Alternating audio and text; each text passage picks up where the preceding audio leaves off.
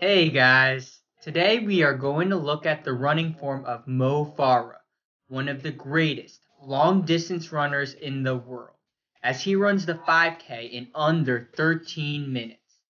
I made a previous video simply showing his running form during that race, but today we are going to look at it in more detail.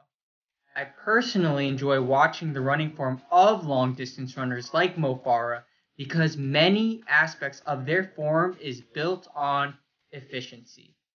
As you'll see, this is an underlying theme of different aspects of his running form. Let's start at the head. As you can see, he maintains his head in neutral position throughout the race. Keeping it in this position reduces forces acting on the neck and allows him to keep it stabilized to minimize any energy leakage to occur as he runs. The next thing we will look at is his trunk.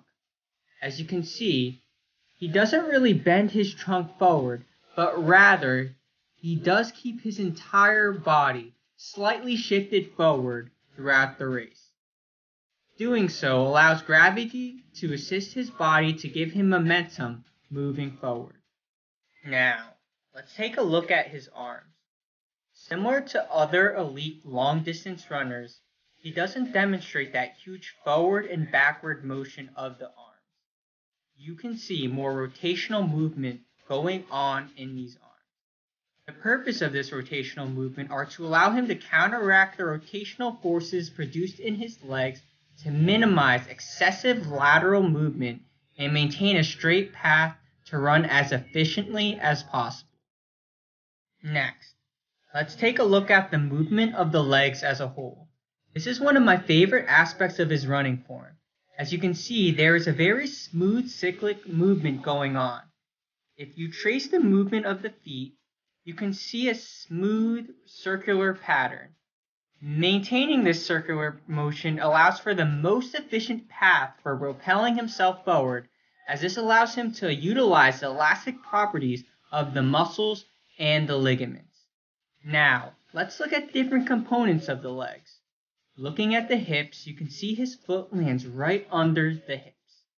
As I continue to emphasize in basically every running breakdown, having the foot land right under the center of gravity, which is right under or slightly in front of the hips, allows for the most efficient muscle activation to occur at the hips from a biomechanical standpoint. Let's move down to the knees. As you can see, throughout the running cycle, his knees stay slightly bent.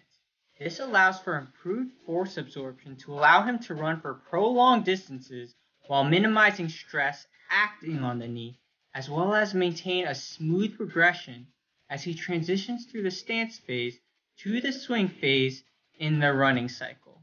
Finally, let's look at the feet. If you look closely, he lands right around the midfoot.